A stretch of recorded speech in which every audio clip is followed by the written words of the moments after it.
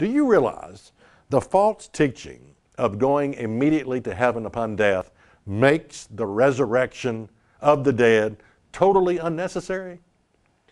And again, I'm talking about the way you have the degeneration of theology is nothing is holy. Nothing. 1 Corinthians 15 and verse 12.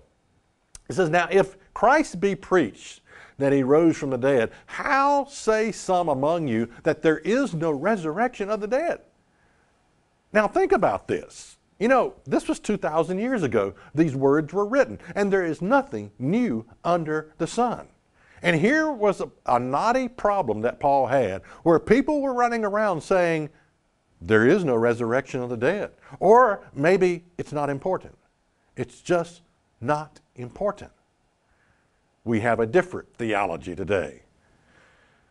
1 Corinthians 15 and verse 13. But if there be no resurrection of the dead, then is Christ not risen.